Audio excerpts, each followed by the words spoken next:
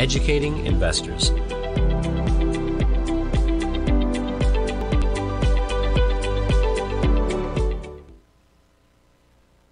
This is TFNN, the Tiger Financial News Network.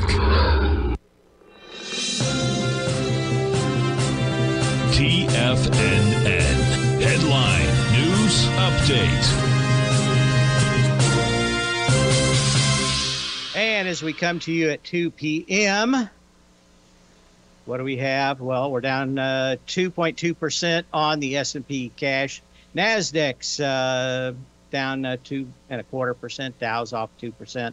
Russell's down 3.2%. Crude's off 5.75%. We'll get to that in a moment. And gold is down 1.7%. 152.40 on the last tick. And let's see here. Okay. I know I've got it somewhere. There we go.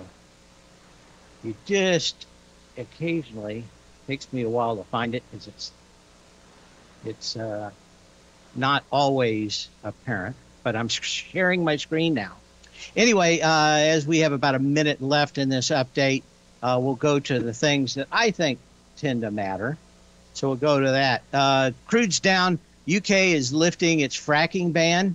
I guess they had go back to that. Have a big date with destiny, and that is reality.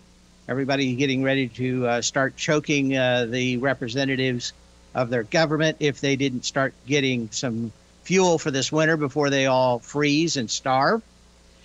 We in the United States have gone through most of the things. We've got two big events coming this week. One is a possible government shutdown next Friday. That would be a week from today if you live in Lutz.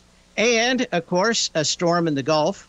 Amazingly enough, before I moved down here, I did a pretty big study to find out where the best place was to avoid a hurricane in Florida, in Tampa.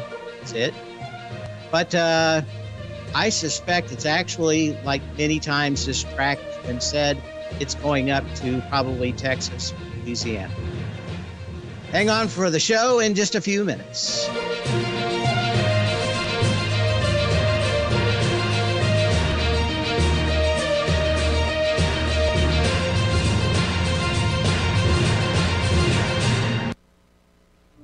The reality is that navigating financial markets can be risky.